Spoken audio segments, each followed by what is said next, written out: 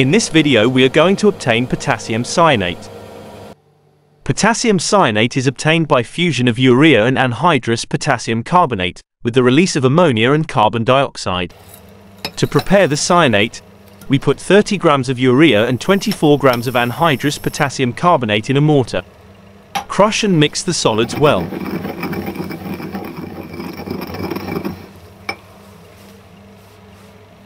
Put the mixture in a 250 ml thick glass flask. We protect the flask with an asbestos mesh and heat it with a gas burner.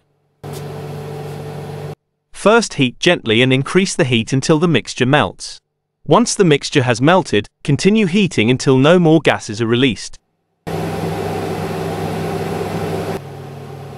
Allow to cool and dilute with 40 ml of water containing 10 drops of a solution of 3.5 grams of potassium hydroxide in 10 ml of water.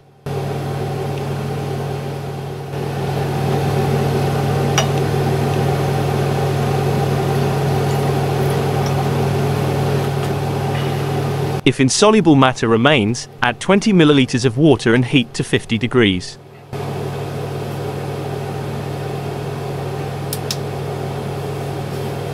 Filter through a Buchner funnel with filter paper.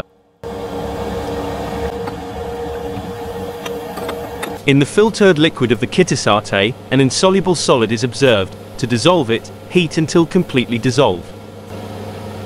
Put the solution in a 500 ml beaker in an ice water bath.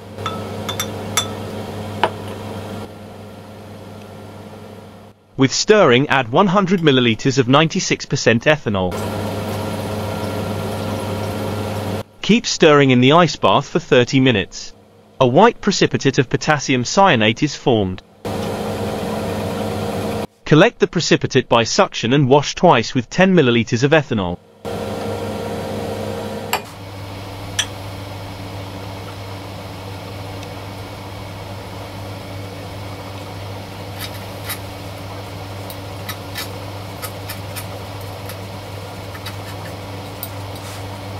Let dry for 30 minutes in the funnel by suction.